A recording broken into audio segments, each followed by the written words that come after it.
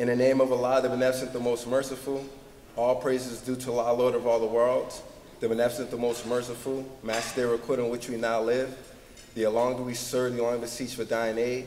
O Allah, guide us on the right path, the path those upon our still favors for, not the path those upon our wrath is brought down, nor those who go astray. Ameen. I greet you in peace and words. In Arabic, we say, Assalamu alaikum. Customarily, we say a few words just to get the energy right.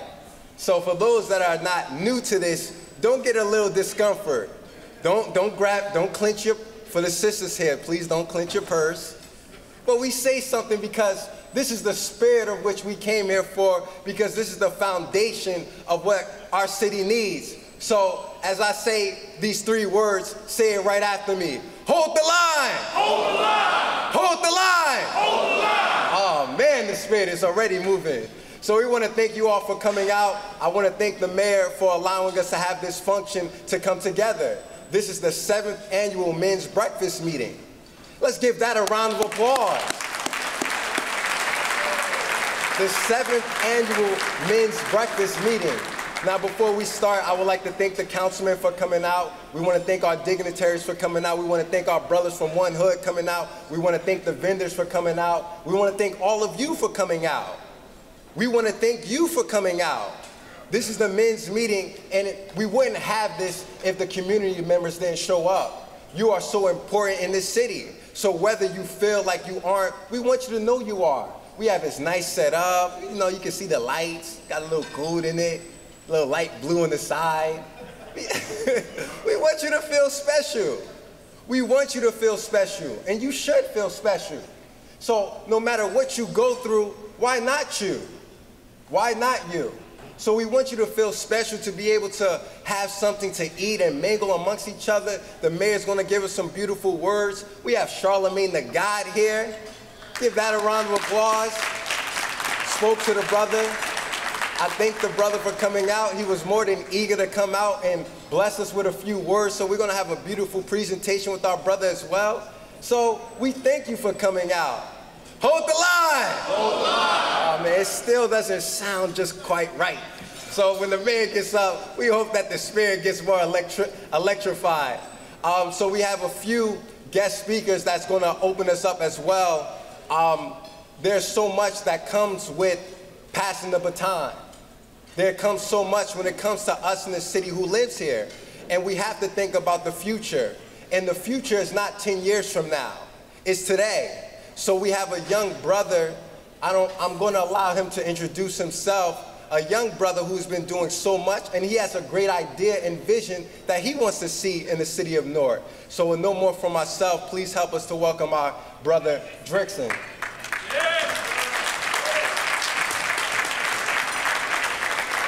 Wow. All right, how do I sound? Is this okay? So, I'm a little tall, a little louder. So I had a speech prepared. We are going to forego the speech process, and I'm just gonna have this handy dandy timer. All right, so today's a great day. Obviously, this is our annual breakfast meeting, and what I want to talk with you guys today is about communication. Because communication is the single most important aspect of running a community.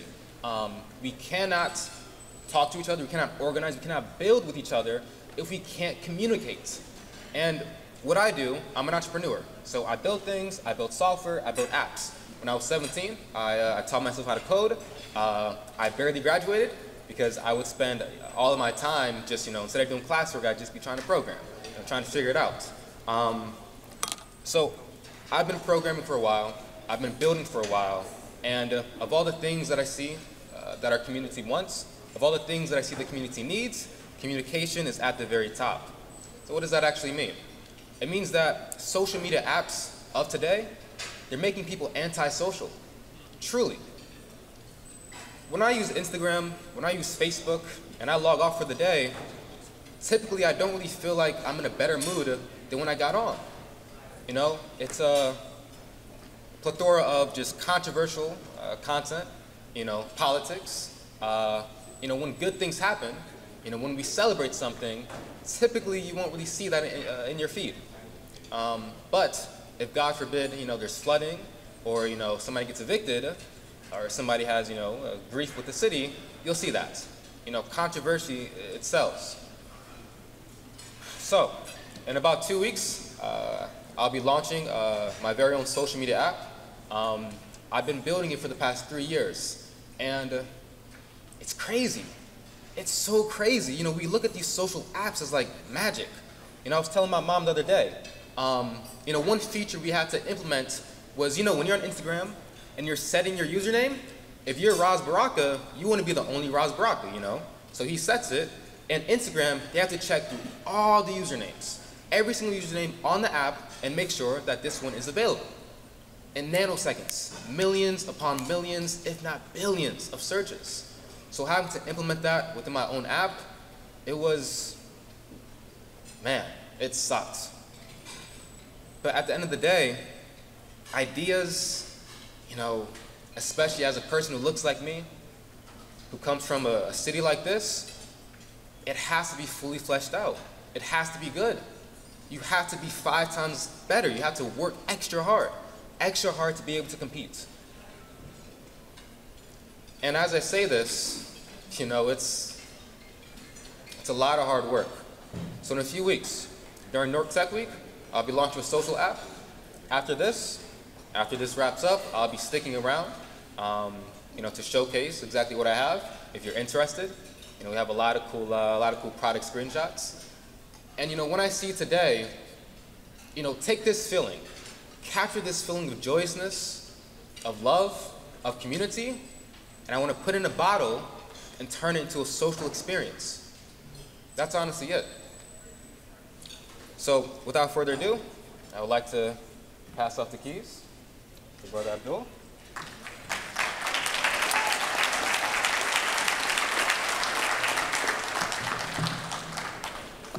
Thank you all. Assalamu alaikum. Where we about to eat at? For the last 10 years, we've been eating at 290 Orange Avenue in Irvington, New Jersey. Today, I'm proud to announce that with the help of Invest North, the support from the City of Newark, and a blessing from the Honorable Mayor Ras J. Baraka, we will be eating at 263 Littleton Avenue in the Central Ward of Newark, where I own the real estate. My name is Abdul Robeson. I'm the owner of the famous Abbeys.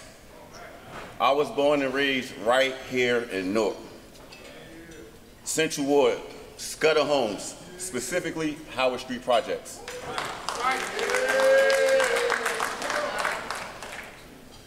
And in those projects, I learned at a young age how to socialize, improvise, and prioritize, the fundamentals to being a productive person in life. Back in 2019, I was invited to my first Newark's men's meeting by my brother, Ra Rails. Most of y'all know him as Ra. He's somewhere in here. Thanks for the invite, my brother. My life hasn't been the same since. The Newark's men's meeting was created by the Honorable Mayor Ras J. Baraka. The Newark men's meeting is the reason why my brother and I started a development company. And now on our first property in Newark, that will be finished on November the 1st, 2023.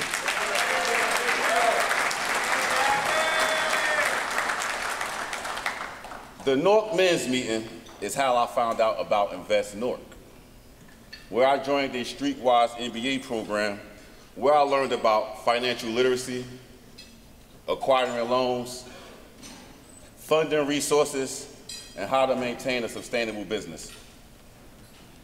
I've received multiple business certifications, such as an MBE, which is a Minority Business Enterprise certification, a SBE, which is a Small Business Enterprise certification, and an ABDCE, which is a New York and New Jersey Port Authority concessions certification, where we're allowed to work in anything that the Port Authority owns.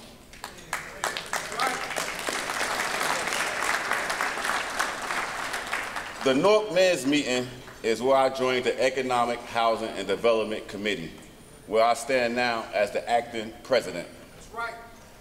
In this committee, there's bankers, architects, developers, contractors, entrepreneurs, and just an unlimited amount of resourceful people.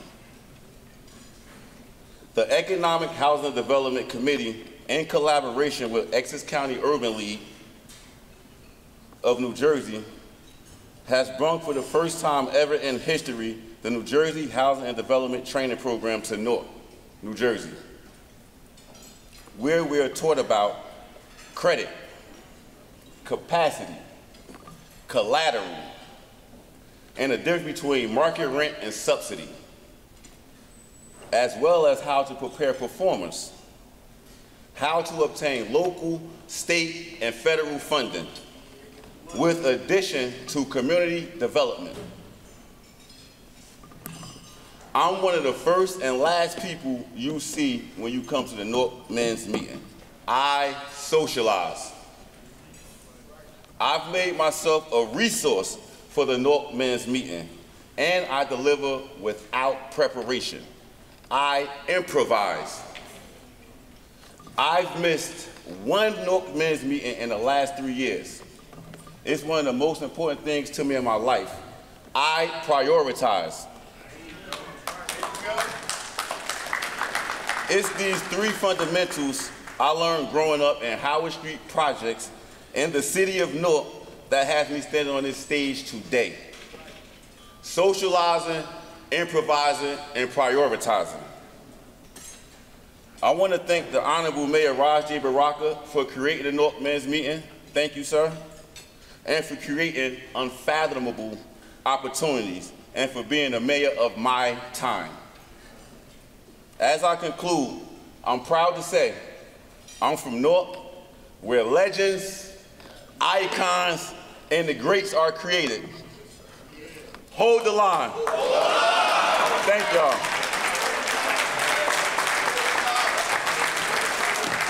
Let's give our brother a thunderous round of applause.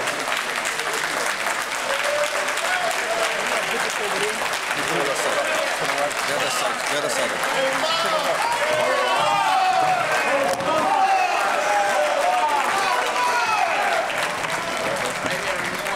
In the corner.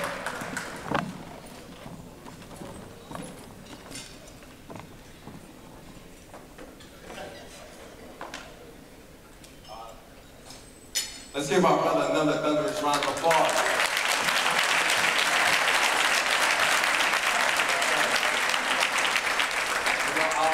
Originally we asked Brother Charlamagne if he would just go and bless us with a few words, but he wanted to make it, give us the opportunity to do a Q&A as opposed so that way we'll have, some questions and answers. So we already put some questions together and we get through most of them, and then we'll see if we have time to do maybe one or two from the crowd.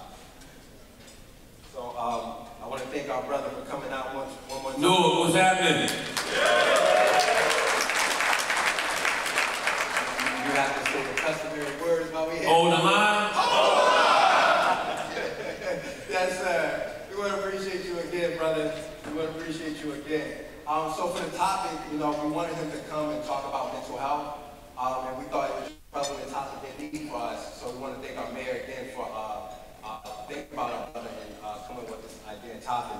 So just to go straight into it, one of the first questions I wanted to ask you was, as a prominent figure in the media, how do you believe we can break down stigma surrounding mental health in the Black community, particularly among men? Well, first of all, thank y'all for having me, number one, but Malcolm X once said that the person who controls the media controls the minds of the masses. So I feel like in order to continue to eradicate the stigma around mental health, everybody just has to tell their story. And you have to create platforms and create lanes for people to tell their story, and you got to create safe spaces for folks to tell their story. Like, this is a great event right here. You got a bunch of men coming together, just to have conversation. I think that's where it starts, for me to be able to express what I got going on, for you to be able to express what you got going on, and there's no judgment. And I think once you start hearing that other people are going through a lot of the same things that you're going through, you start to understand that you have a village. And you know, there's strength in that village. I mean, that's what happened with me. Like when I started talking about my issues with mental health, it wasn't because I was seeking any attention for it. It was almost like a cry for help. Like, you know, for me to get on the radio every day and have conversations about what other people might be doing in their lives, it would be disingenuous for me not to be talking about what's going on with me. So when I started talking about my issues with anxiety, bouts of depression, and, you know, going to therapy, you know, once a week, people started coming to me, having those same conversations, telling me that they deal with anxiety, that they deal with depression, and you know, they go to therapy themselves, and then people started coming to me saying, man, because of you, my brother started going to therapy, or my uncle started going to therapy, or my husband started going to therapy. So that's when I realized that the only way to, you know, continue to eradicate the stigma around mental health is just for everybody to tell their story. I think we kind of go into the second question. What advice do you have for Black men who may be struggling with similar issues but are afraid to seek help? Man, like I said, don't be afraid to tell your story, because you know we have this culture in our community of keeping secrets. Yes, sir. And you know, keeping those secrets doesn't benefit anybody. Like when I first started talking about my issues with mental health, man, it was Thanksgiving of 2018, and I was home in South Carolina, in Moncks Corner, South Carolina, and my dad, you know, he started telling me about how he was going to therapy 2 and 3 times a week, and he tried to commit suicide, you know, like 30 plus years ago, and he was on 10 to 12 different medications throughout his life for his mental health. And I remember going to my mom and saying, yo, you knew Pops was dealing with all of this? And she was like, I thought he was just playing crazy to get a check.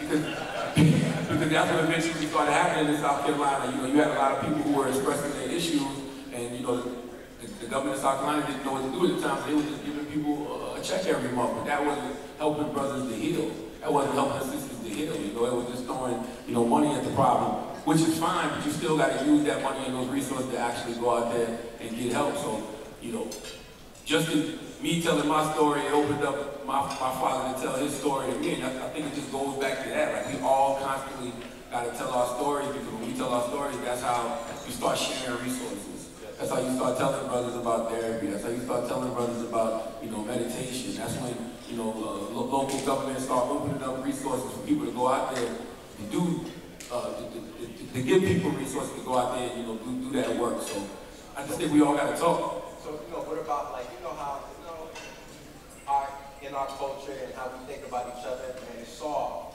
I don't want to open up, man. That's that weak stuff. Like, what do you deal with?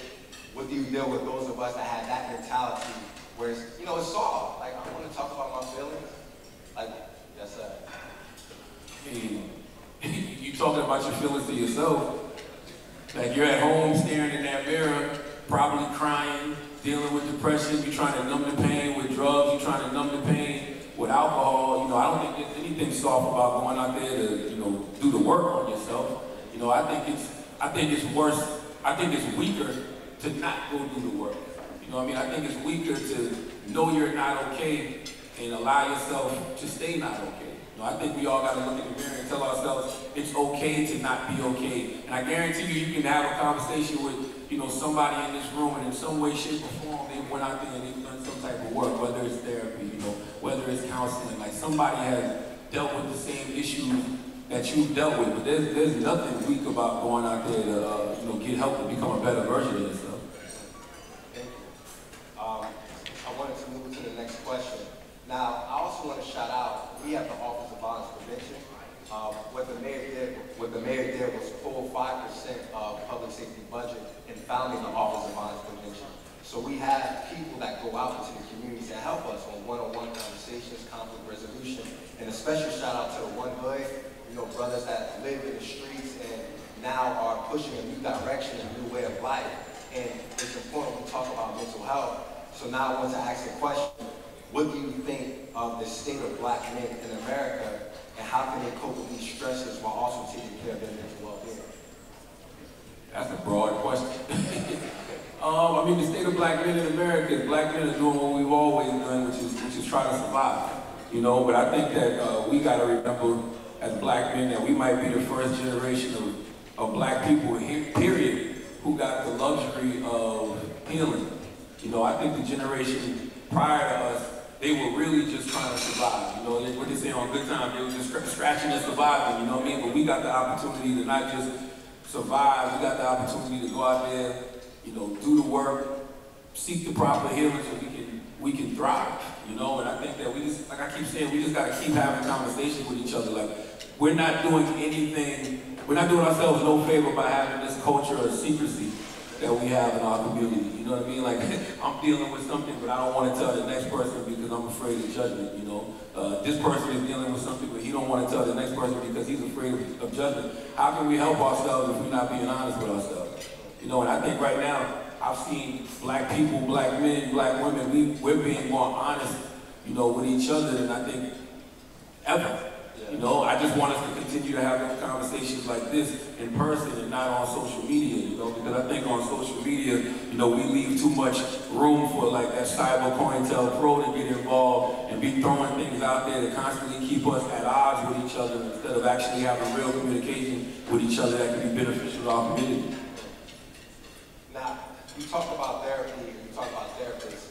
I wanted to move and say you've been an advocate of destigmatizing therapy. Could you share your thoughts on how black men can find culturally competent therapists who understand their unique experiences? That's a great question, and that's very important because when I first started, you know, going to therapy, you know, I still had those notions of not wanting to be judged. So I was actually looking for somebody who was like the exact opposite of me. Like, I didn't want to go talk to a black therapist at the time. I have a black therapist now, but I didn't want to talk to a black therapist at the time because I didn't want to sit down with somebody who might have the same biases that I have, who might have the same preconceived notions about the world that I have. And man, if you think that it's, you know, hard to find a black therapist, go try to find like an Asian therapist or something like that. Because that's what I was looking for. I was looking for somebody who I felt like was just going to be completely neutral about anything that I was going through. But I'm glad I have a black therapist now. I actually have a black man, and I'm glad because he is culturally competent. Because there are things that we all deal with collectively as black men that only we understand. So when you're sitting down with another brother, you don't have to explain it.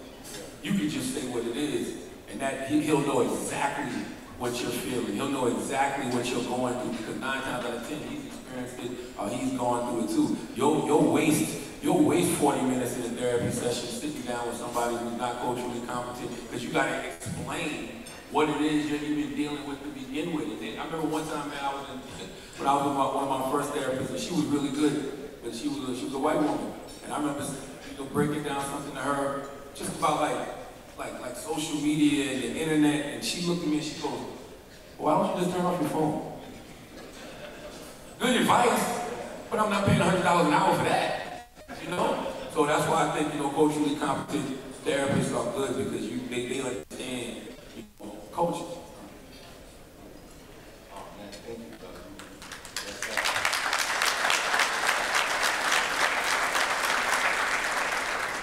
So in the context of mental health, what advice would you give to parents and mentors on supporting young black men in fostering their emotional well-being? You know, we see the criteria and the condition of like our young people, and a lot of them are acting up. And I don't know if you're familiar with like the Kia Challenge. Pretty much what is going to happen with auto theft is that because of a TikTok trend, how you can pretty much steal a Kia or a Honda with an iPhone charger, we've seen a lot of our young people skyrocket into that auto theft. So now we know our young people are going through stuff, and how can we help them and be able to counsel them as they go through their affairs? Because we see a lot of drug activities and our young people smoking, popping pills, and you know.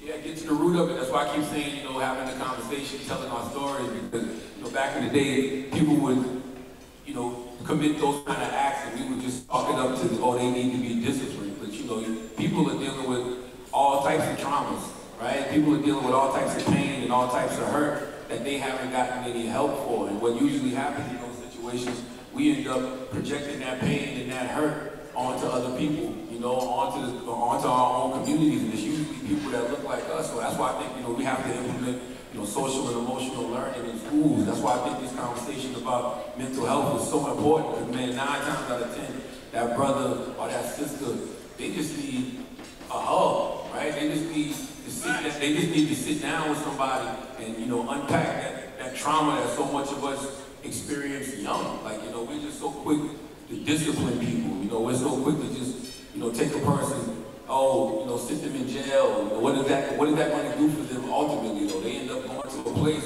where whatever they were dealing with on the outside, when they go on the inside, they probably become more of a savage just to survive.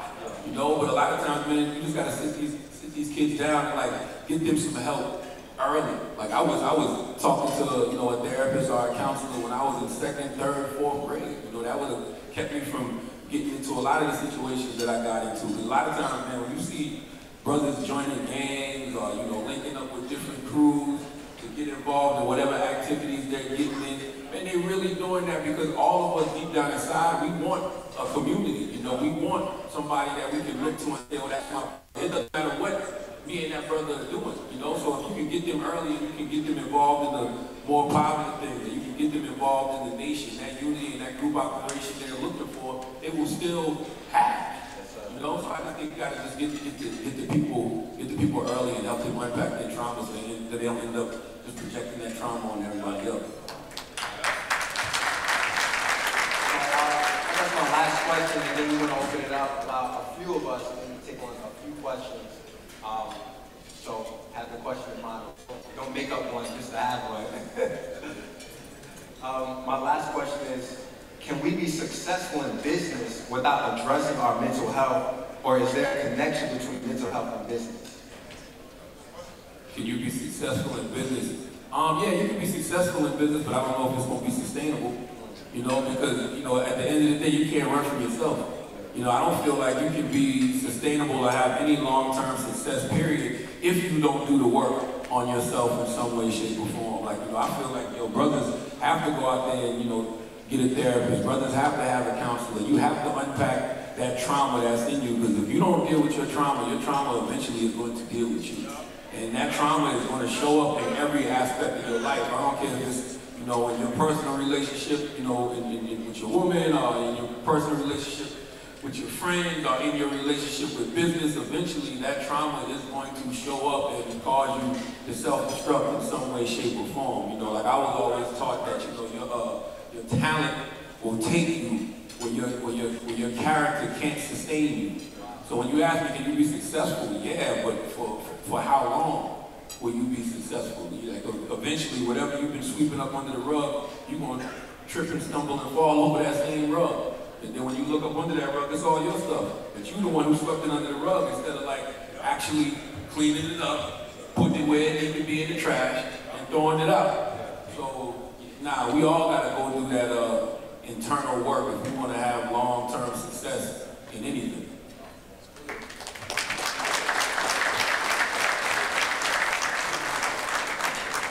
Now we want to open it up. Is there any questions from some of the audience? Thank you very much. How important for the younger generation is it not just to talk about therapy, but exposure to other things other than what they might see in Europe, right? Like getting out into nature, getting out like hiking, exposure to other cultures, you kind of mentioned that. How important do you think that is for them just to see how big the world really is and expand their mind? What do you think about that? Oh, it's very important, but you know, I don't put that on the younger generation. I put that on us to expose it to the younger generation, because you know, everything that I've unlearned over the past, you know, 10 or 15 years, it was an OG that taught me. You know, one of the greatest, you know, joys in my life now is when I have, like I said, my father or my uncle tell me that they're learning so much from things that I'm saying and things that I'm doing now. And you know, one thing that we never got, at least I never got when I was young, I'm getting now, you never got like apologies from adults, right? So when you have adults now that apologize to you for how they steered you wrong, because now they know better, so they're doing better. You know, to me, that's all part of like breaking those cycles of generational trauma. So it's up to us to instill that in the younger people, to let them know, oh, there is a world outside of Newark, or there is a world outside of South Carolina, even though where we're from is beautiful, but I want you to go see other things so you can go see those other things and bring them back, you know, to your community. So I think that's extremely important.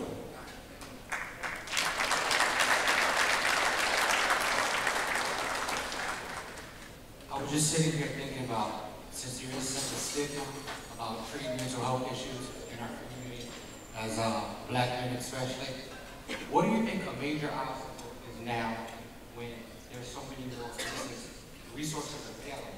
For example, I'm sure about 99.9% of people has a cell phone within arm's reach. So that being said, that even Medicaid, Medicare, these public health insurance on the marketplace, since COVID, they're all paying for virtual medicine. So if it's a privacy issue, I don't want to see me, the therapist's office is downtown. I don't want my boy to see me walk into that building because that's what's crazy. If they got a phone, Medicaid, Medicare, public health insurance will pay for it. Do you think they don't know about it? Because I can pick up the phone and get an appointment within 4 days, so I don't know.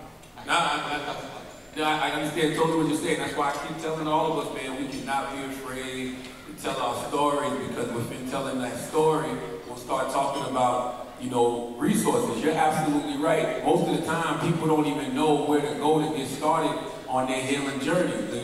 Shameless plug right now. I do an event called the Mental Wealth Expo every year. This will be my 3rd annual one. We do it in honor of World Mental Health Day. The next one we have is next Saturday, October 7th, at the Marriott Marquis Times Square in Manhattan. And it's a free event from 11 a.m. to 4 p.m. And I bring together a bunch of psychiatrists, a bunch of therapists, mental health experts, mental health advocates, and we just have a day of panels. And it's literally from 11 a.m. to 4 p.m. and it's a free event. And I do that because I want people to come and get the answers to the questions that you're delivering to me now. Like, you'll know where to go to get that free telehealth. Telehealth is big, a lot of people, especially during COVID, they started doing therapy and talking to psychiatrists, via Zoom and via these, telemethods. And to your point about, people being afraid to be seen walking into a psychiatrist's office or a therapist's office, it will always be strange to me that, we have no problem letting people see us do BS. But when it comes to actually doing something positive that can benefit us and make us better people, we're ashamed of it. Nah, you should be ashamed to be out there selling dope. Like, you should be ashamed to be out there, popping pills. Like, you should be ashamed to let people see you do that, as opposed to, letting you see you do something positive. How you doing? What's up, brother? What do you think the role of masculinity is in today's society, especially now that there's a war going on between masculinity and femininity? That's a great question. I mean, I've always felt like our job as men is to protect and provide, but I think we got to learn how to be men first. And I don't even know if, what we were taught growing up is necessarily, like manhood. Growing up, they taught us that we got to be hard. We got to be gangsters. We got to be thugged out. Like, we got to walk around with our chest out. Like, there was literally a genre called being hardcore. And I think that, until we find that proper balance between the sacred masculine and the divine feminine within all of us, I don't think we can show up, as the best versions of ourselves as men. So, when people have that conversation, they're like, yo, what is manhood? I'm like, I really don't know, because I know it wasn't what I was taught, growing up. But I do know that as a man, my job is to protect and provide. But I think, that protection and provision starts with me first. So that's why I keep stressing us to go out there and do the work on ourselves. When we do the work on ourselves, we can show up as the best version of men for our women, for our children, for our communities.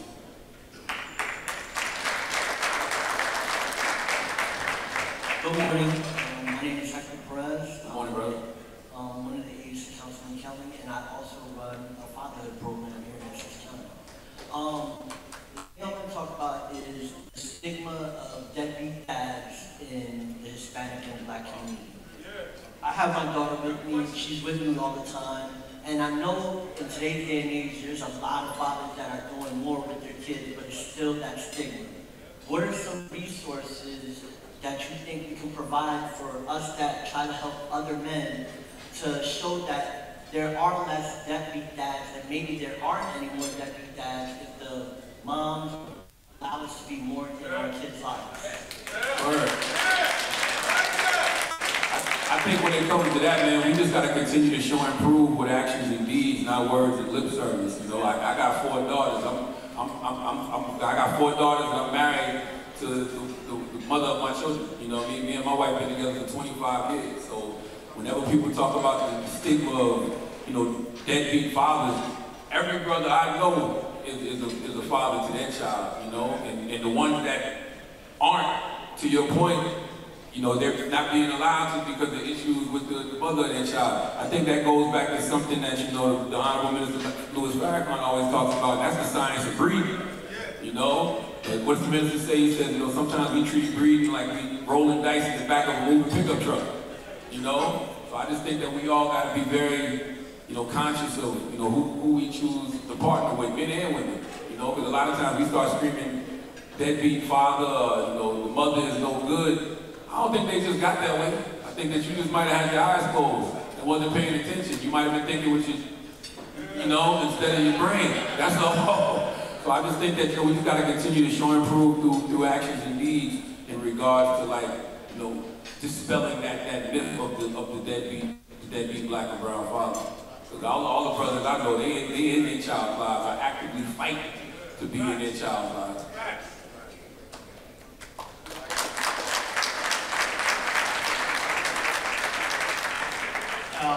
Peace, how you doing? Carlos Javier, I'm a husband, father, and director for the All-Stars Project. As a father, what techniques can we do with our children to create the opportunity for communication? What techniques do you recommend for us to do that work that you're saying with our kids? Ooh, man.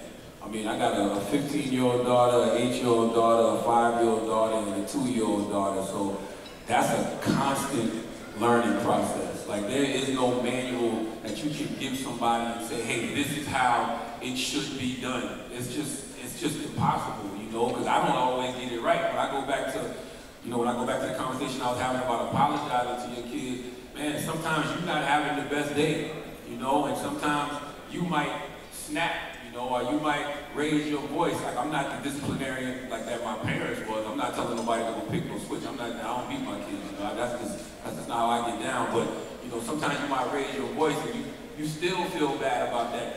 And talking about communication, I'll go to my children and apologize to them for that. You know, I'm saying, I'm sorry that I raised my voice at you, or I'm sorry I snapped at you like that. And I'll explain to them what it is I'm going through. I'm not having the best day. You know, I took it out on you. Apologies. I think that goes a long way in regards to communication, because like I said, I never got that from my father growing up. So, you know, me and him, I had issues. The first time I ever had a breakthrough in therapy was realizing, damn, you know, my issues with my father stemmed from me being upset that he would discipline me for things that he never taught me. But my father was also disciplining me out of fear and not love, because he didn't want me to make the same mistakes that he made. So when he saw me making those same mistakes, he would bug out. So it's like, you know, for me, just having that communication with my daughters and letting them know when I'm wrong, not being afraid to apologize, I think that opens things up for them to share those feelings in that same way. I remember during COVID, my oldest daughter came to me and my wife,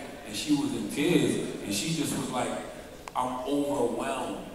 That was the language she used. She said, I'm overwhelmed. And that was a simple, yo, come here, baby, give her a hug, give her a kiss, and let her know, like, we not tripping if your grades slip during this time. Like, this is an unprecedented time. None of us have ever dealt with this, you know, pandemic called COVID. So you don't have to worry about us being upset with you because, you know, your grades are slipping. And I can totally understand why you're overwhelmed at a time like this. Because I couldn't imagine being in middle school, having to wake up every day and do lessons on Zoom. I remember her doing like a pottery project on the kitchen floor. And I'm like, I couldn't even imagine what that felt like. So I just think to keep the lines of communication open, man, we just have to be honest about our feelings, what we're going through, and I really think the kids will pick up on that and they'll reciprocate the same energy to us.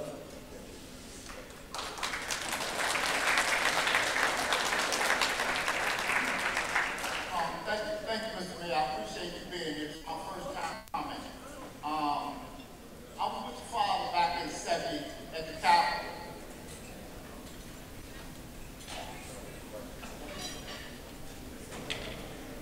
It don't sound like a question.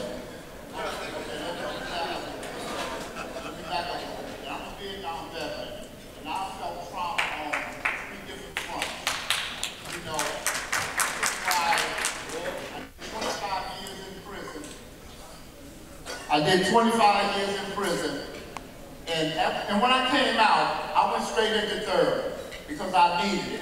You know, and I think it's a stigma with us men as far as, you know, going into therapy. You know, I got out of prison in 2010. I went to the VA and registered, and I've been in therapy for the last 13 years. And, you know, it has been good for me, you know, because in prison, we deal with trauma. And, you know, in Vietnam, I dealt with trauma. And when I came out here, you know, getting united with your family after 25 years and losing so many people over the 25 years, you know, it's trauma. So, you know, I encourage the brothers, you know, don't be afraid. If you have a problem, go seek that help. You know, it's been good for me. You know, I'm 74 years old. I feel like a young man. I'm around a lot of young people to keep me young.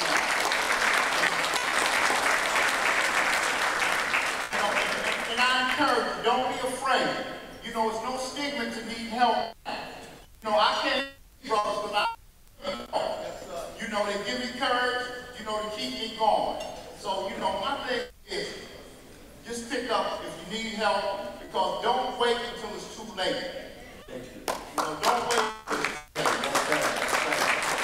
We want to take on the question, so let's see, Brother Ray, you got a question or a comment? It's a question? It's a question. Okay, that's that. I would like to know what relation you see between mental health and substance abuse, especially with illegal substance abuse, especially with all the overdoses that are happening in New Jersey. Oh yeah, I think they go hand in hand. I think they go hand in hand because, you know, brothers and sisters are looking for some sort of healing. Brothers and sisters are looking for some sort of escape. And, you know, they're doing it through drugs and alcohol. Like, it's really just that simple. You know, a lot of times people don't even really understand the issues that they're going through because, like I said, we're not having enough conversations. We're not telling our stories.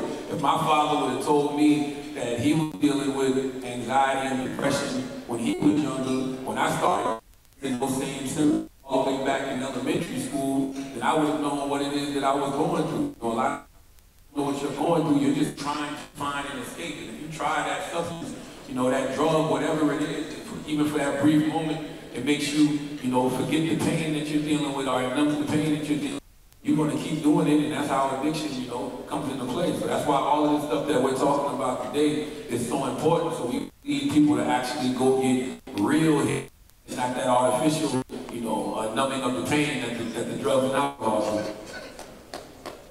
My question, basically, it pertains to mental health.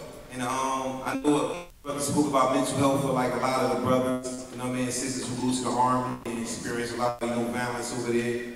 But we working on a documentary right now, and I ain't trying to really plug nothing, but it's saying plug like you said. But we're working on the documentary now with a lot of my homies. I come from the gang culture, and I believe a lot of my homies suffer from PTSD from a lot of stuff they seen in the field and stuff that they've been involved in.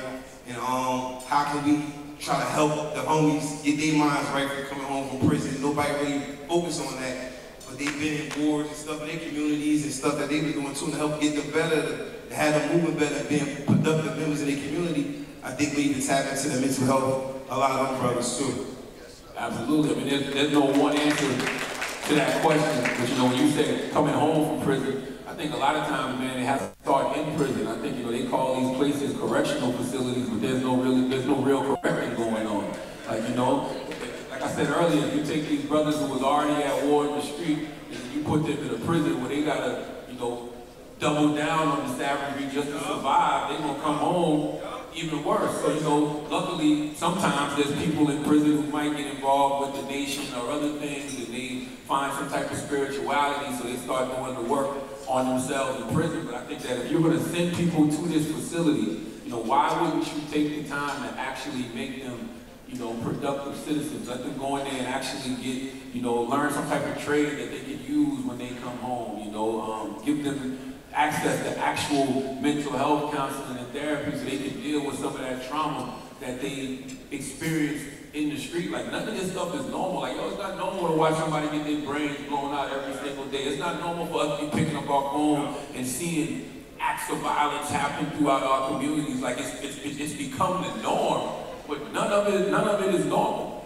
So it's a layered answer, man. Like, there's no one answer to that question, but I think it really just starts with all of us who know better, doing better, and teaching people and showing people where they can get the accesses and the resources. But I really think inside those prison walls, man, we have to start providing real accesses and real resources so we can, you know, help these brothers become productive citizens when they hit the street.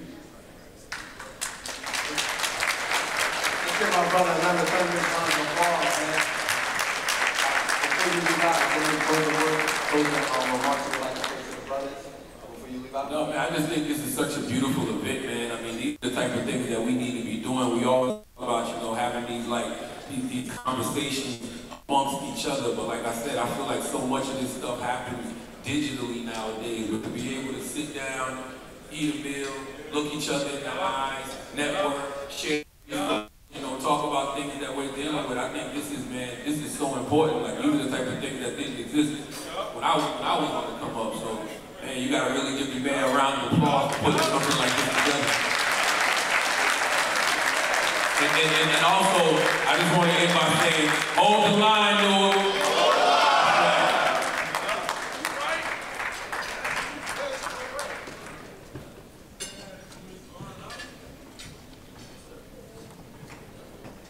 Let's give our brother a round of applause.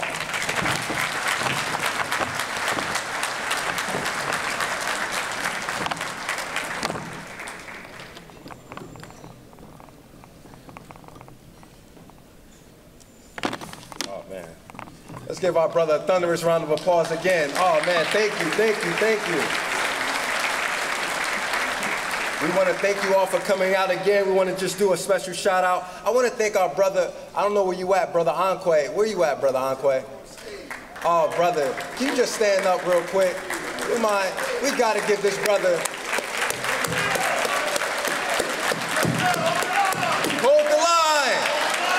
Hold the line. Brother, I would be remiss if I didn't thank our brother who held the line and who kind of just passed the baton. And he's been in my life just always giving a kind word. Sometimes we always ask ourselves, what can we say to a person? Man, just leave with a kind word. We're already watching you. We're already observing you. So this brother has been holding the line down, and it's just been such an inspiration, man. We appreciate you. We love you, brother. And thank you once again, man. Thank you. Thank you.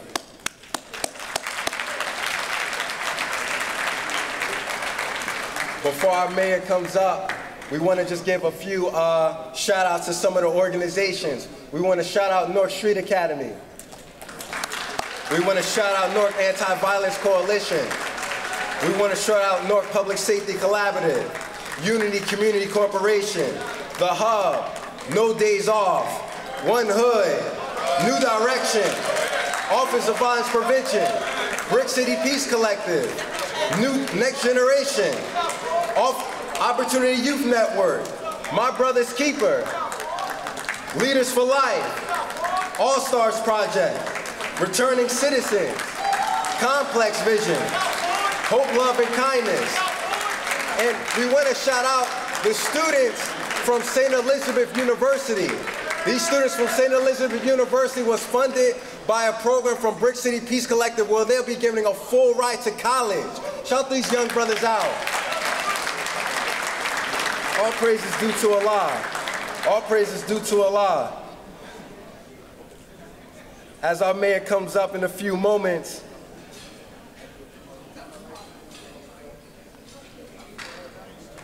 sorry, let me get this tab right.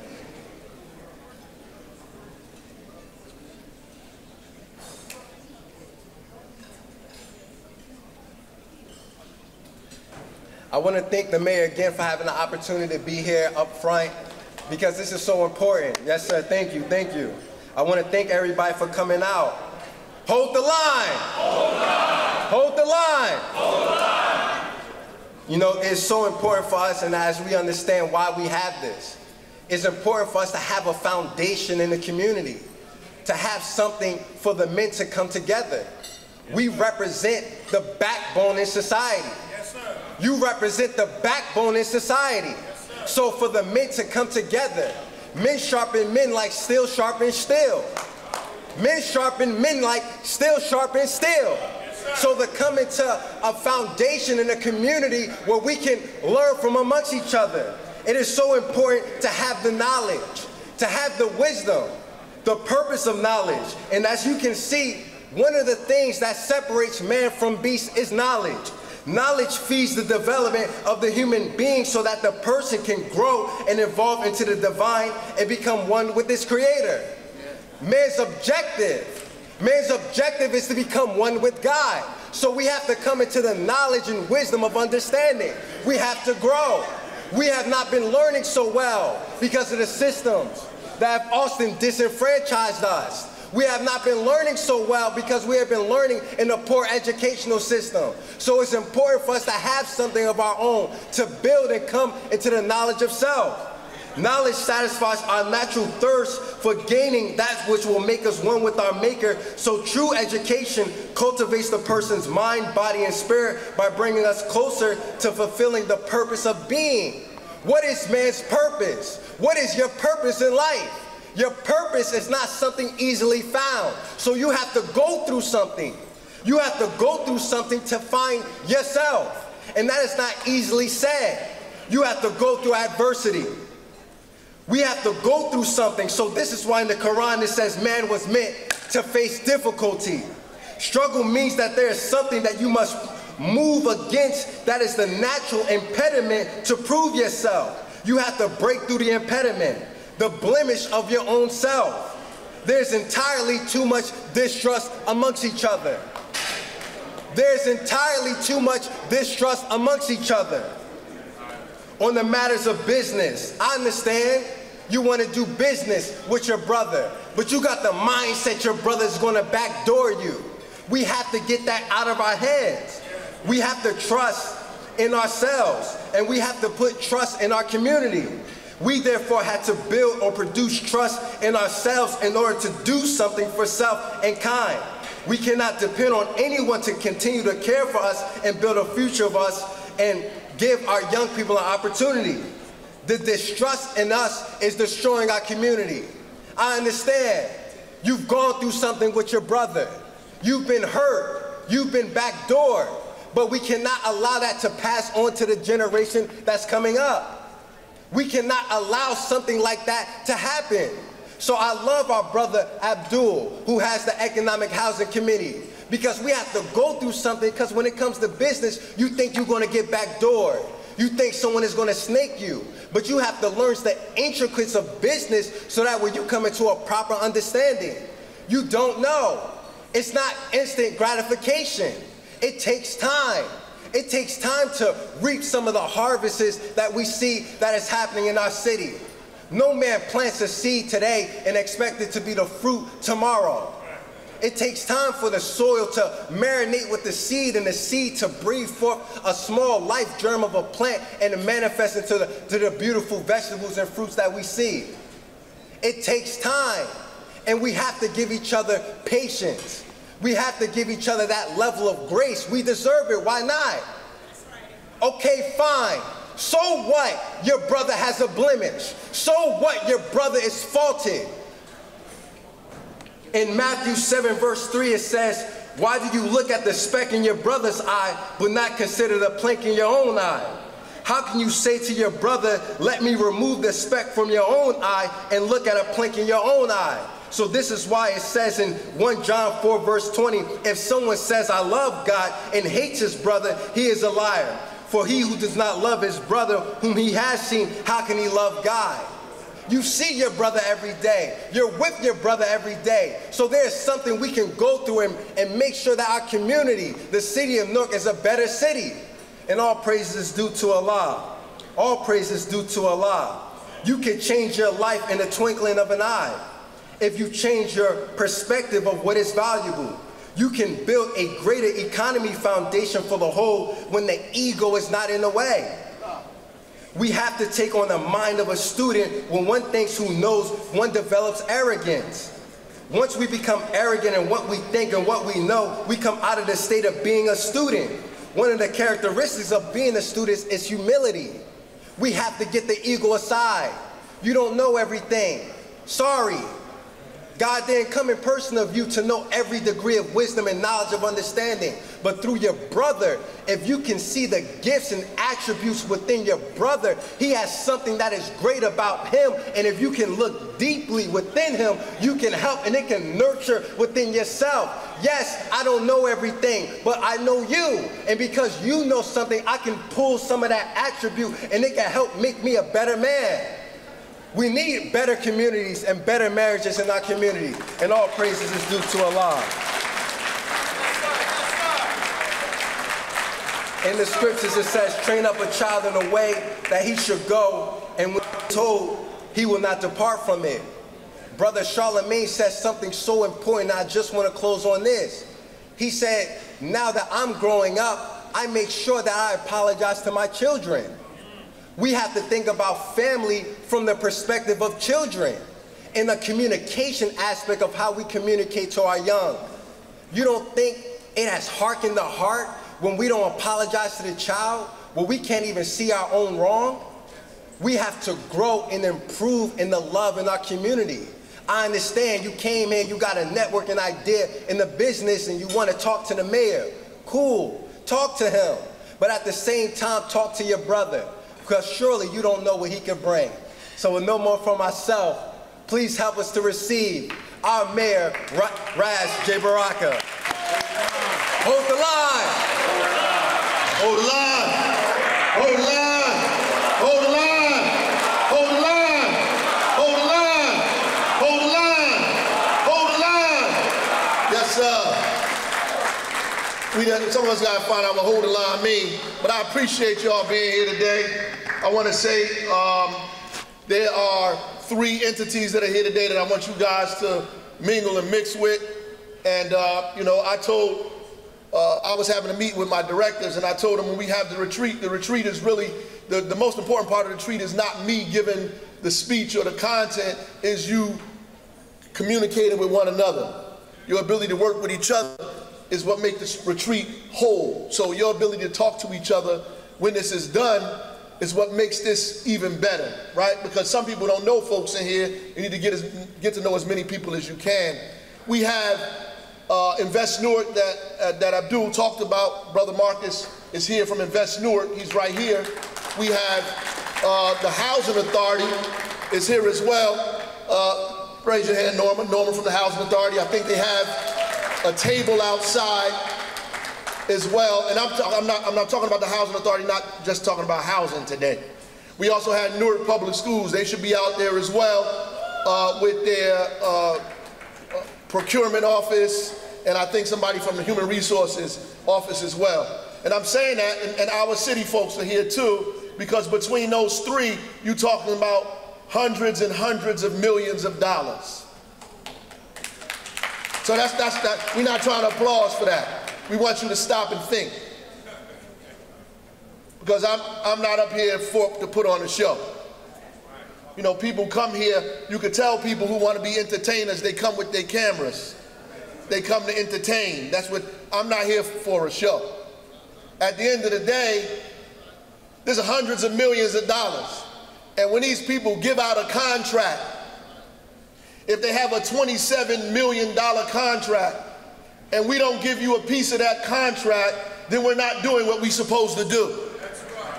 Now, I want you to be clear on that. So if I have a $27 million contract to put up cameras, then damn it, some of that $27 million should go to some of the brothers in here who can put up some cameras.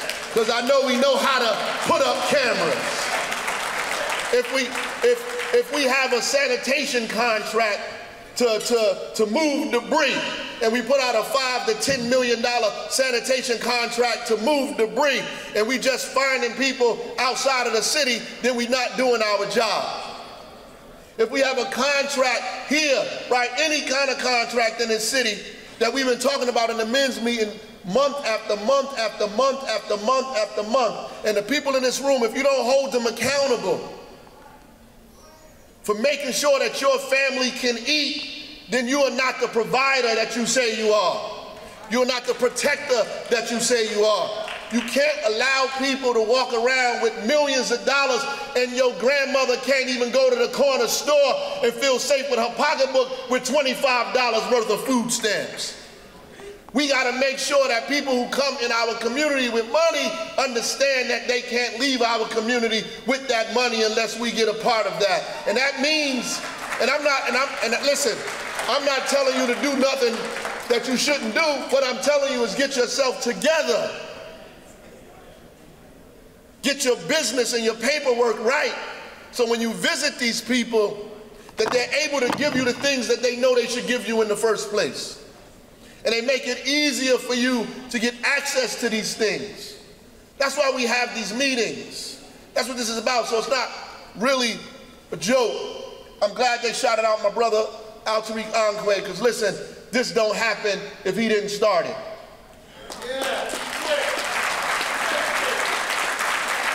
I just want to make that clear. There's a lot of, and I called brother, asked him to come here today because I've been getting too much back and forth about me and Al-Tariq Anquay. That is my brother. I just want to make it clear. And we started this. He did the work to make this happen. We passed it off to the younger brother to finish the work that we supposed to do, but we together. And I want everybody to know that even when we don't think the same sometimes and we have disagreements, we always gotta be brothers. We love each other. We love each other. Listen, the brother said something about deadbeat dads. I'm gonna tell you that that's not true. I left a message in the men's meeting the day I couldn't be there. I looked at some research that the Centers for Disease Control did.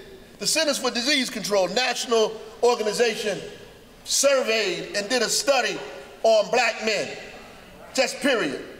They just did a study.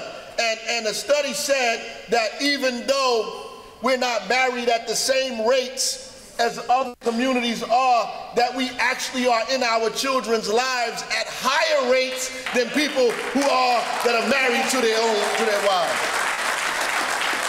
That's the Center for Disease Control. Now listen. That's another conversation about marriage that we should have, but at the end of the day, we are taking care of our children, even in the most difficult times, even in the most trying times. We take care of our children because we see our face in their face. We want them to have better than we had. We are taking care of them. They proved that to us. They put a study out that said that we doing our babies' hair. We showing up to school. We're changing their clothes. We're teaching them how to ride a bike. We taking them to the amusement park. We showing up on mama's porch, even though we got beef with mom, we showing up on the porch anyway. We there through hook or crook, just like we here. We here today, despite where we came from and what we dealt with last night, we made it here this morning. Despite the difficulties we deal with for weeks and months, we still made it here today. All of the stuff that we went through individually and collectively, we look good in this room. Y'all look beautiful in this room. You look strong in this room. You look powerful in this room. I don't care how many times you've been to jail, you look good today. I don't care how many beefs you had with old boy, you look good today. When we come in the room together, this is power, how powerful this room is, because we decided today that we're gonna be together. One hood is powerful. It's powerful because we made a decision to be together. We made a decision to be together. I just want to talk briefly about our enemies, then I'm going to go back into business. I got to talk about our enemies. Because there's enemies of this right here. That's what they mad at, this. You thought they was mad at me. The only reason they mad at me is because I have influence. And because you came here, and if they had something, they wouldn't go there.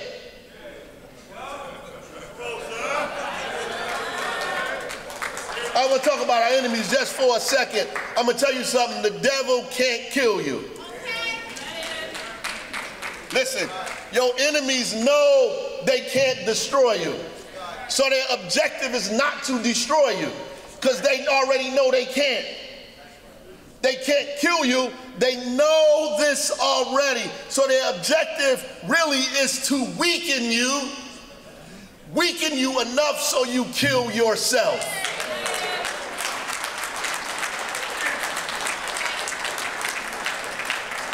The devil can't destroy you. So his objective is to make you succumb, get so low that you wind up dying anyway. You drink yourself to death. You overdose. You die on the street somewhere. Your business falls apart. You lose your family. You've been fighting to stay out of jail, now you're going back. The devil's job is to weaken your mind and your spirit.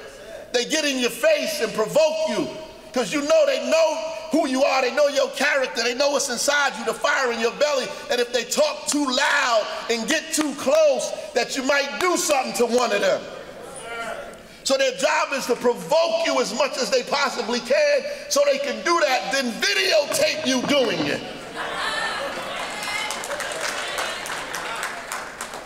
And when you do that, they break you, right? You break yourself. And then they sit back and watch that happen. Now apply that to all of the stuff that you've been doing in your community, in your family, in your neighborhood. Never mind that you made a mistake, you're trying to get right. You're trying to build something now. So there's people around you who are trying to prevent you from building it, who want to tell you that it's not going to work, that it's weak, that it's not going to happen, that you can't do this, that you can't do that. That voice in your head, and they bring people around you whose job it is to break up everything that you've built, to whisper in people's ears that are next to you, that'll cause dissension between the ranks, in your ranks. That's what we say hold the line for, because the enemy's job is to cause dissension in your ranks, to break your ranks down, to make your brother look sideways at you. That's what the enemy's goal is, to disrupt unity. Now, who the hell would be against a men's meeting?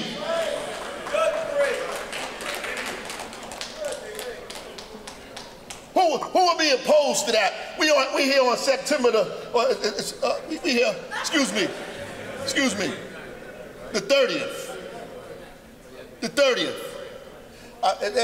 There's a number 30 in one of the lessons, and number 30 says the traitor disappeared and there was no one left to speak their own language.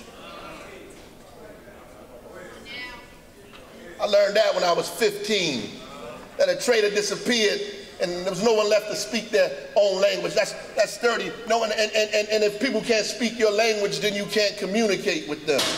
And if you can't communicate with them, it's difficult to create the unity that you need or bring folks together. So they're trying to force us to not be able to communicate with one another. You know, in the Islamic religion, here, when we convert in America, they change your name. You change your name, you get a new name. You get a new name because you want a name that is recognizable to God. You want a name that's recognizable, that when he calls you, you turn around. You want to, like when you go home and you call your son's name, you want him to say, "Yes, Daddy." You want to be able to communicate, so they turn around, they change names. In the Bible, there's a story of Meshach, Shadrach, and Abednego who got their names changed. That the king changed their names on purpose because prior to that, they had names of God, so he didn't want them to have names of God. He changed their names to regular names. He changed their names to regular names because he did not want them to recognize who they were connected to, and want them to be connected to him. And the problem is that when you call somebody out of their name, they won't respond. They don't understand because they don't know who you talking to. My son's name is Jua. It means fierce light. It means light, like light of the world, like knowledge. If I go home and call him something else, he'll say, that's not my name. My name is Jua. And if I called him something else, he's not going to respond to me because that's not his name.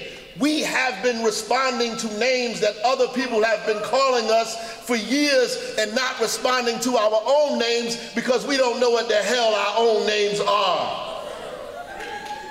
And we find out who we are, we get this certain level of power and we walk around and you can see the power. People can see when you change.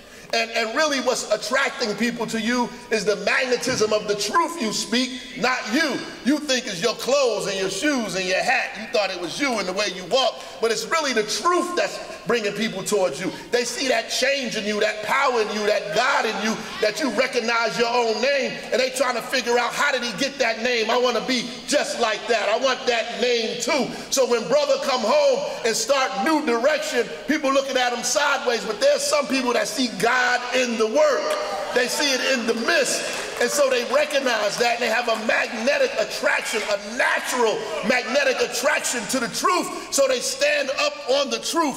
Truth in a square. They stand up on the truth because they know the truth will set them free. They unite with the truth. And people get jealous of that. They get envious of that. And they become ugly around that. And they make it their job every day that they wake up to destroy that. Those people are our enemies. Yes, sir. Anybody that wants to prevent us from being together is an enemy of us. Anybody that wants to prevent us from loving each other is our enemy. Anybody that tries to destroy what we build collectively is our enemy. Anybody that tries to say what Abdul has done with his own hands and the hands of his brother to try to destroy that becomes our enemy. Our job is to support the brother, surround the brother, and give him the opportunity to teach other brothers so that we can all do it. We got this thing in our head that is not enough for all of us. We live in abundance. There's abundance all around us. We so busy dealing in scarcity, we can't see the abundance. There's so much stuff around us that we can have because we concentrating on the block and we gave them Port Authority. There's so much abundance out here. That's why I told these organizations and institutions to show up. I gave them the call. I gave them the call and said, I need you at the men's meeting, not so they can hear me speak, but so they can see you. And if you let them leave without seeing you, then what I asked them to do will be in vain. I called them here to see you because there's so much abundance going on. So much of the Newark Public Schools budget is almost $1 billion. The city of Newark's budget is $600–700 million.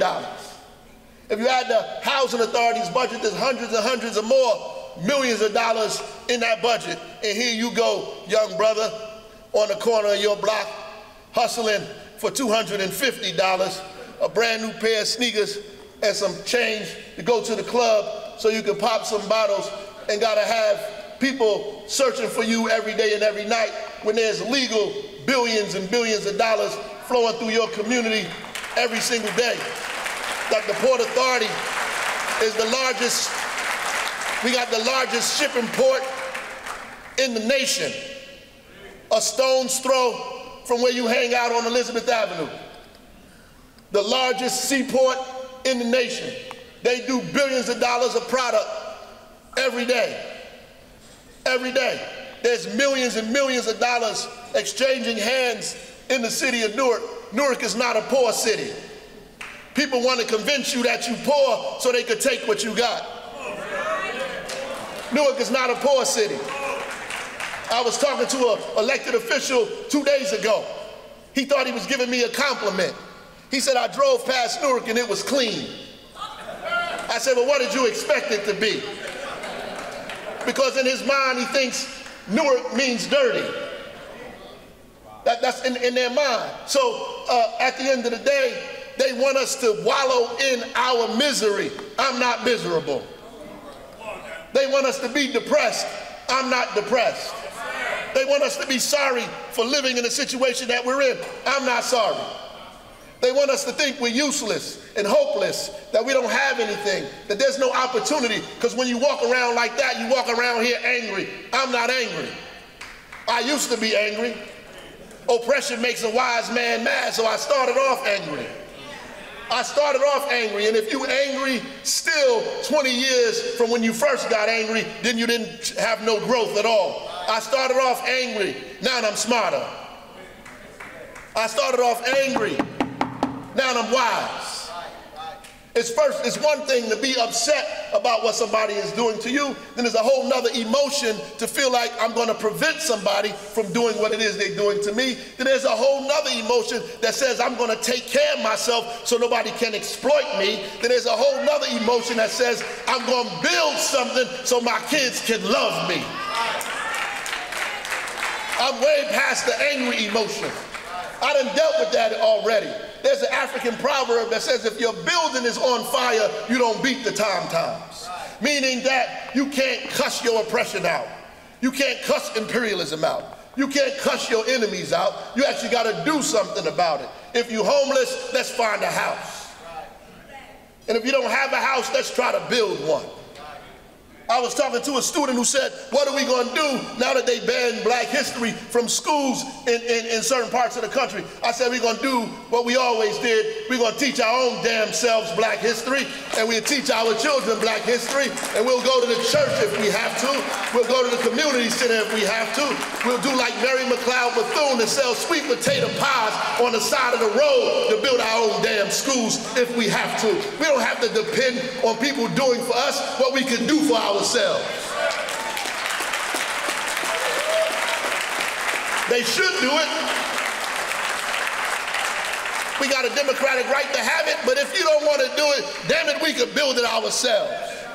We got our own mind, our own strength, our own resources to build it ourselves. That's the mindset I'm in. We're not losers. We're not victims. That's not us. We're not targets. Walk around with our heads down, our lips poked out like somebody doing something to us. The people who doing it to you ain't apologized to you yet. You taking it out on your brothers out here, your sisters out here in this community, and your real enemies get away scot-free. You out here protesting and acting a fool to folks in here, and your real enemies get away scot-free. You don't never say anything to them because you don't got no courage to do that.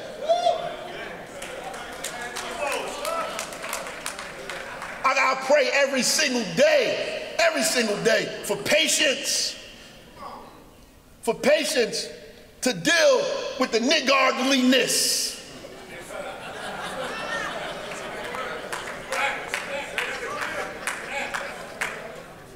The selfishness that we've learned, the hatred that we have for one another, the vulnerability of my skin. That's how I talk. My skin is vulnerable. That means that people can do to me what they don't do to other people. And I gotta take it, so I gotta pray before I leave out the house to have the strength to take abuse. Take abuse from people that I know. If the cameras wasn't on and we was in the room by our damn selves.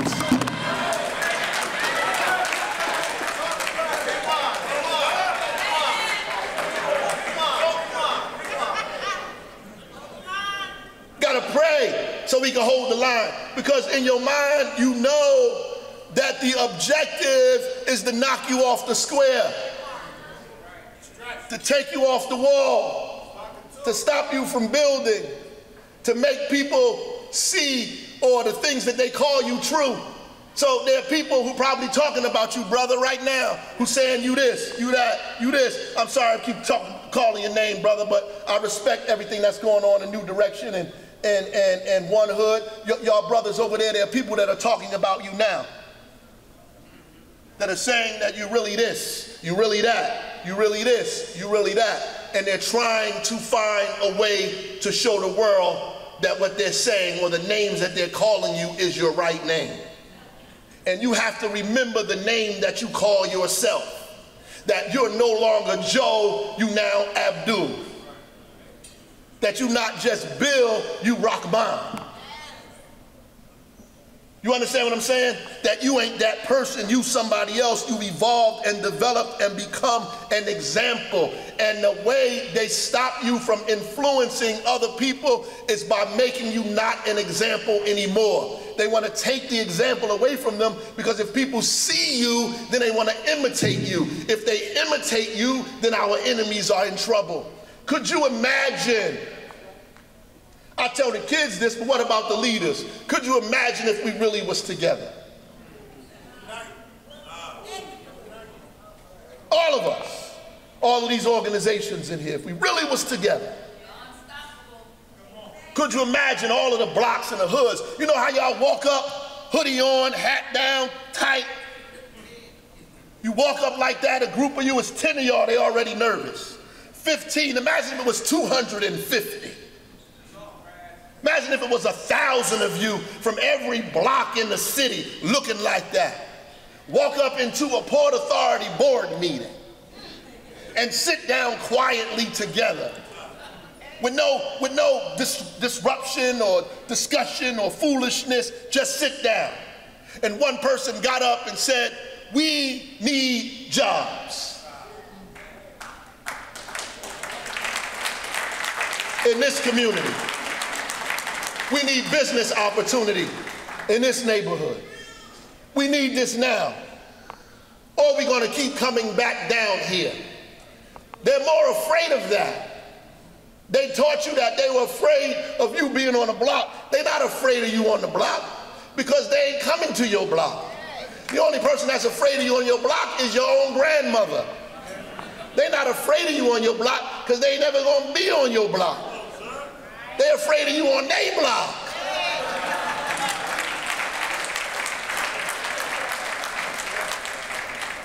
And all of you guys that got business and opportunity and doing development in here, you need to be bringing it together so all of us can be a part of it. Unite with each other, form large LLCs. Tell these folks they ought to give you business. If you can't move debris in your neighborhood, who else can?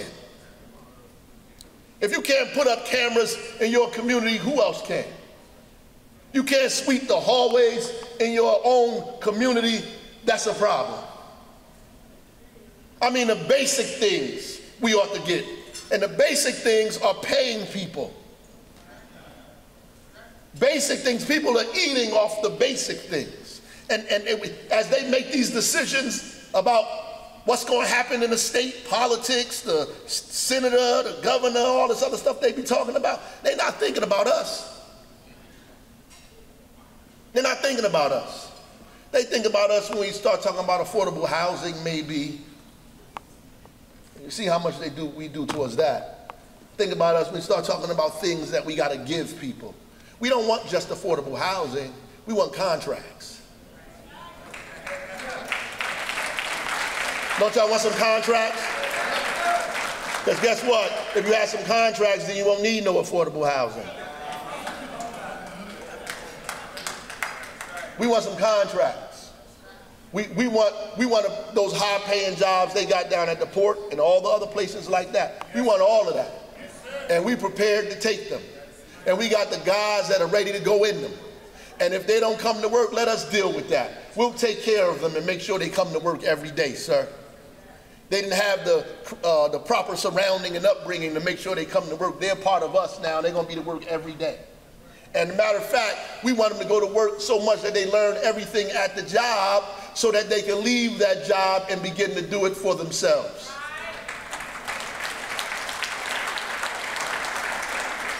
I'm not going to stay long. I know that might sound incredible and impossible to a few of you. Y'all sitting there thinking about, look, I got so much to deal with.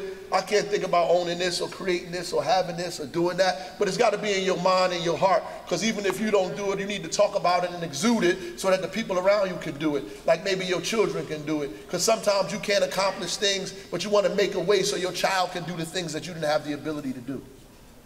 There are things that I want to do in my life that I can't do anymore. that my age and the time and the things that I've been through won't give me the opportunity to do. But I'm going to make sure that all of the things that I could not do, that little Jewel will be able to do it. I want to make sure that he can carry on what I had to leave behind. And you're going to leave some stuff behind. If you're doing what you're supposed to do, you ought to leave some stuff behind. And they ought to pick it up and carry it along. And that's really what you want. You want them to carry it along. In order for people to know your name, you got to have a legacy. The problem is we want people to know our name for the wrong reasons. We're trying to be seen. That's why we got the cameras up, because we want to be seen. We go around here, we want to go viral on the internet, so we want to be seen. You're going to be seen for a month, for a week, but I want to be seen because my son, when I'm no longer here, is seen, and he's carrying my name, so when they see him, they see me. And when they see his sons, they see him, and he sees me, that they see me, that my legacy goes through generations, because what I gave him, he gives to somebody else, and they give to somebody else, and they give to somebody else. The businesses that I own, the homes that you provide, the intelligence, information that you give them passes on from generation to generation to generation. How are you going to be remembered? Wow. You mean the only way your son is going to know you is because you came to a couple of council meetings and disrupted a few council meetings? That's your legacy? Because you yelled loud outside with a damn camera? You can't feed your own family. How they gonna remember you? You gotta change that. I don't care if you did 20 years, 30 years, 40 years. They put that on you. You home now, let's figure it out. And guess what? Let's figure it out together. Let's figure it out. Let's make sure that those who were on the battlefield, right? Because that's a battlefield out there, as was pointed out, and had to be taken away. When they come home to something. That's what you can do. Build something so when other people come home, that they don't come home to what you came home to. So when they come home to something you built, and they can say, damn, this was created, and these people created it, that's my legacy. These are the legacy, these are the things that I'm leaving behind. And all of us can do that, and we can do it together. And if you by yourself, that's the problem. You gotta get with somebody. You gotta get with somebody. All of us gotta get with somebody. I just thank God for giving me the courage to say what I want to say when I want to say it. That's it.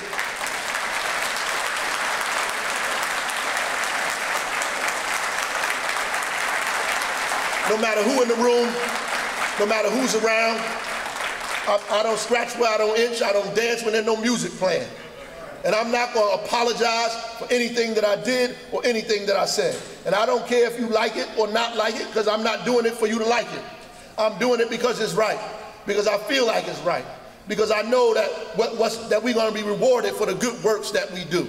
I know that. I don't care how many times you protest, how many times you come out, how many times you do whatever, we're going to build and stay on this wall. We're going to stay on this wall because we're feeding people, because we're clothing people, because we're building something, because we're creating an army, because we're creating businesses, because we're creating opportunity, because we're bringing people up, because we're snatching people out of the grave and standing them on their own 2 feet, because we're putting a master grip on people in a shallow grave and standing them on their own 2 feet so they can walk on their own. We're putting information in people's heads, encouraging their heart, and they begin to do things they never did before, and go in places they never been before, and talk to people they never talked to before, and do things that their community looking at them sideways for, because now they got the power and the courage to do something that everybody else refuses to do. And if I light something in you to make you go out there and bust a brick, that's exactly what I want to do. If I light something in you to make you want to go buy the whole block up and employ all your homies, that's what I want to do. If I light something in you to put the drug down, to put the alcohol down, to figure out how to empower yourself and empower your community, that's what I want to do. If I do that, then I already won.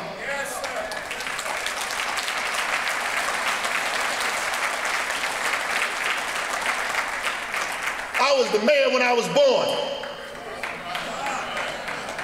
Now you want to be I was the mayor already, you just didn't know it. I was born the mayor. And if God want me to be the governor, damn it, then I'll be that too.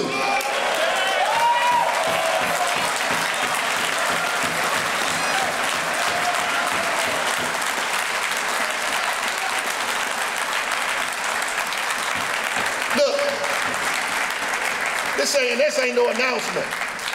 I'm telling you, I ain't afraid.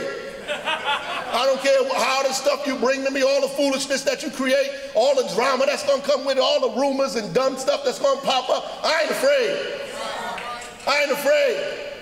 I'm not afraid. I'm from Newark, New Jersey. I done seen things that most people ain't seen. Things that happened to me that didn't happen to most other people. I ain't afraid. I'm not scared. I ain't never been scared. I've been more scared on Avon and 14th at 12 o'clock at night than I'm scared of you. I've been more scared in front of Yusef Steak and Take walking home at 1 o'clock in the morning. I'm more scared of my mama knowing I was out past the damn street lights than I am scared of you. I'm not afraid. And I'm telling you this because I know you shouldn't be afraid. Your enemies are plentiful and bountiful. They're going to come at you. But don't be afraid. Open your business. Build a store. Create opportunity for yourself and your community. Ask these people for contracts. Demand contracts. Get your paperwork together. Get all of your business licenses like your brother said here. Put it all together. Then go there and get what you're supposed to get. This stuff is for you. It's yours. It was for you before you came out your mother's womb. It was created. The abundance is yours. It belongs to you. You just don't know it. That's why you let other people take it. All of it is yours. The whole city is yours. The planet is yours. Every 196,940,000 square miles of the planet Earth belongs to you. All of it is yours. Every last bit of it is yours. The street sign, the houses on the corner stores, all of it is yours. Everything belongs to you. They can't eat without you. They feed their kids with you. They populate the jails because of you. There are people who got jobs because you won't stop going back there. All of this stuff is because of you. All you got to do is recognize it. When you recognize it, then you begin to take the steps to take it. You take the steps to take it. I appreciate Charlamagne the God for coming here. He didn't have to do that. He's got a business in the city too that he's starting, a business here. We appreciate his company amongst us. Yes, sir. We appreciate him. We're not starstruck. That's right. Gentlemen. That's right.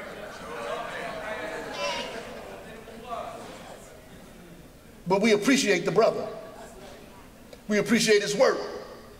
We appreciate the words and the wisdom that he's given us, and we taking it because we eat good food. We appreciate that. We're not starstruck. We love the brother because the brother is successful. And we should never hate on him because he's successful. We should be happy that he's successful and look at his success as part and parcel of our own success and think that if he could do it, so could I, right? So when you see the brother, you see yourself. You see yourself in his success, so you're not hating on him because you know how we get. We get upset when we see other people rising because we think we stuck. We not stuck. Remember, I told you your enemy's job is to weaken you, not destroy you. And part of weakening you make you believe that you're always going to be where you are and ain't nothing you're going to be able to do about it. You're always going to be in this situation. There's nothing you're going to be able to do about it. I'm around people, they don't want nothing. I don't want nothing. We ain't never going to have nothing. I'm always going to be on this block. It's always going to be all like that's your enemy talking. That's not you talking. That's your enemy talking. I'm always going to be high. This is why I'm a hope to die dope fiend. No, that's your enemy talking. We always going to be poor. No, that's your enemy talking.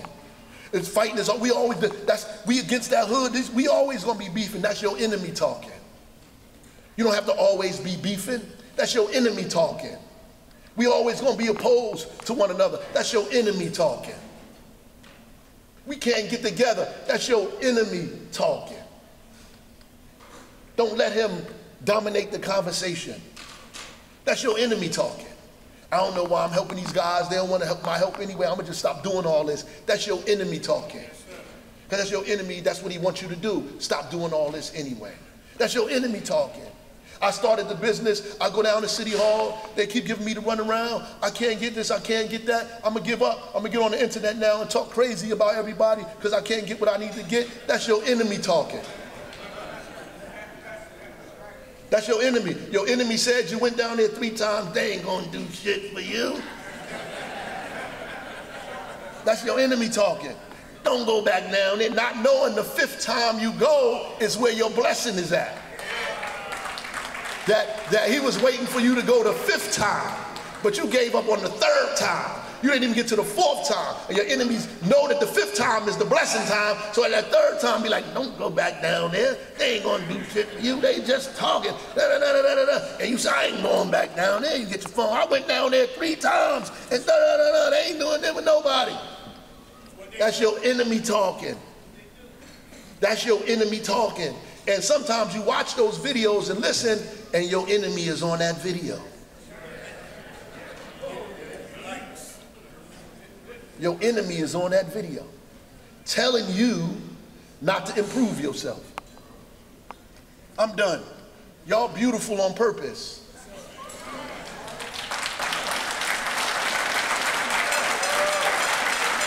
God made you beautiful on purpose. You look good on purpose. Everything we wear look good. Your nose is fat on purpose.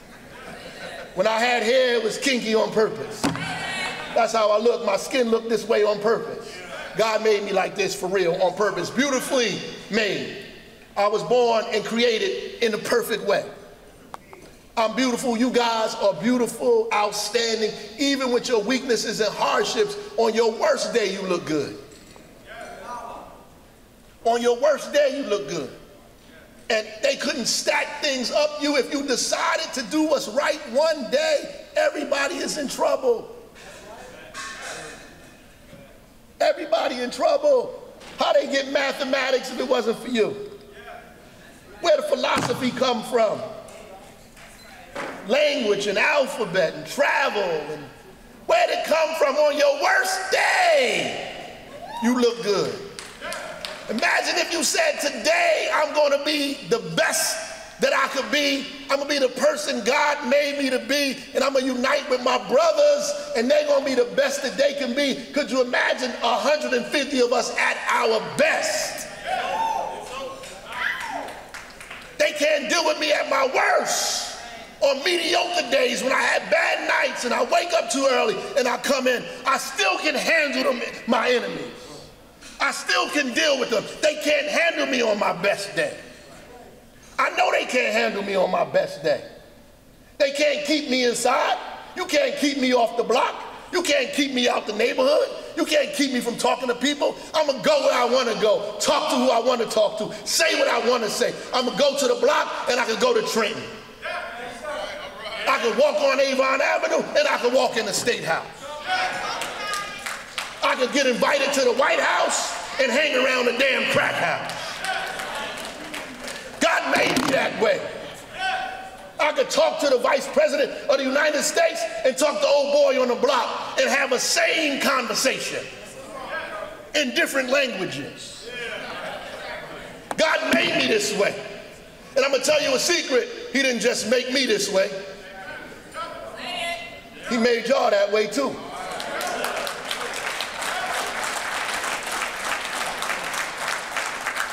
He made you like this on purpose. Now go out there and get some stuff done. Go out there and turn this thing upside down.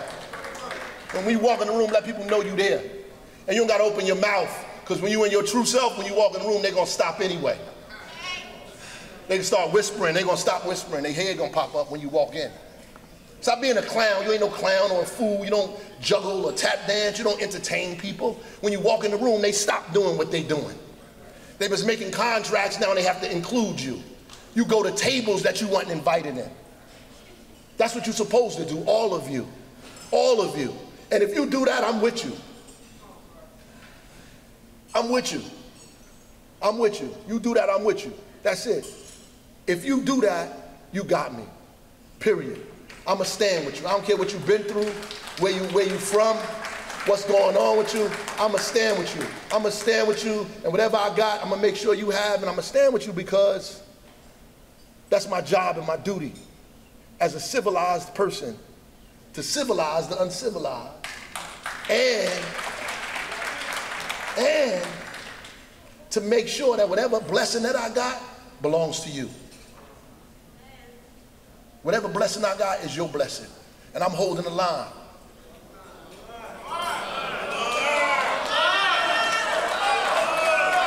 I hope y'all holding the line with me. When I hear somebody talking about you, I'm stepping in. I ain't gonna let nobody defame your name or your character or tell lies about things that I know you didn't do. I'm stepping in. I'm gonna defend you. I'd rather die defending you than die doing something dumb on the street. I'd rather die defending my people in the truth than die doing something crazy and stupid out here. I'm gonna defend you with my life. That's what I'm gonna do. I'm not gonna let nobody hurt you or harm you or talk terrible about you. I'm gonna step up to the plate. I don't care who they are, how big they are, how ugly they sound, or how rough they look. I'm gonna step up to the plate, or how much power they think they have, because the power that I have is greater than any power that exists on this planet. I'm not afraid of it. So that's what hold the line mean. Hold the line mean I know my name, and I'm not gonna undermine you or backdoor you or betray you or turn on you or turn cold on you. I'm not going to do that. I'm not going to put your name down to make myself look big, or because I'm in a room with people who don't like you, I'm going to not like you too. You know how that go. You go in a room and people talking about that person, you want to be with them people, so you start talking about that person too. That's not me. I'm not doing that. I'm going to say, hold up, brother. That's my brother. Y'all can't talk like that while I'm in here. Y'all got to have that conversation when I leave. You can't have it while I'm here. I respect your feelings, but those are not my feelings. I know the brother. That's what I'm going to say. And when people say, oh, he did this, he did that, he did this, I'm going to say, yeah, but now he's doing this. And I'm with him. That's holding the line. Somebody offered me some money to cut you out. I'm going to say no. All money ain't good money. I'll give you $10,000 extra. I just want to talk to you. I don't want to talk to them. Those guys are a little rough. I'm going to say, well, you can't talk to me if you don't want to talk to them, because we all together.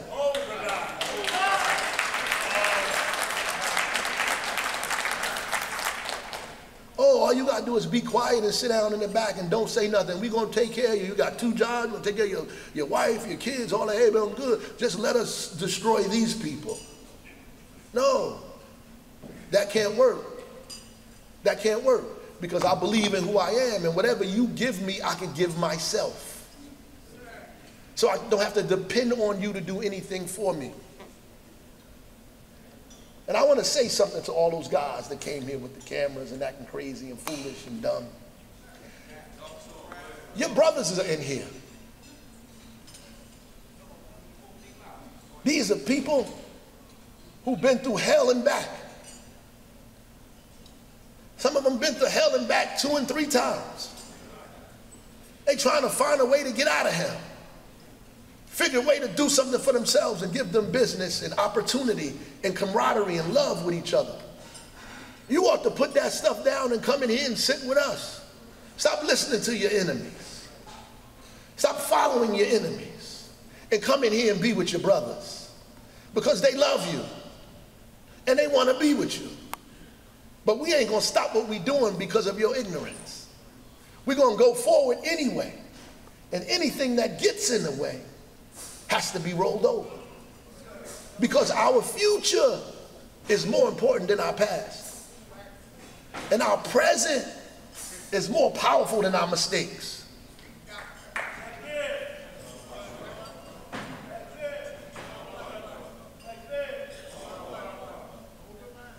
And our God protects us. My security get upset because sometimes I want to do things alone. I walk away, I tell them move aside. They want to wrestle me and throw me in the car and all this other kind of stuff. And you can't go out there, you got to go back here, sit down. That's what they want to do to me. And sometimes I got to apologize to them, because sometimes I lose myself, right? Because I know what God made, and I know what I'm becoming, and I'm not afraid. I'm not afraid, and sometimes that's dangerous not to be afraid. I'm not afraid, and I'm not afraid because I'm a tough guy. I'm not afraid because I'm a gangster. I'm not afraid because God is in me. And I could go anywhere I want to go. I can walk anywhere I want to walk. I'm not afraid because I got a gun on my hip, or I got homies that's going to do whatever. I'm not afraid because I got the truth. That's why I'm not afraid. And if I died outside trying to get you guys together, then that's a noble death. Hold the line. Hold the line. Hold the line. Hold the line. Hold the line. Hold the line. Hold the line. Hold the line. Hold the line. Hold the line. Hold the line. Hold the line. Hold the line. Hold the line. Hold the line. Hold the line. Hold the line. Give the mayor a thunderous round of applause. Thank you, we love you, we appreciate you. Now it's time to close out, intervene, and talk to your brother.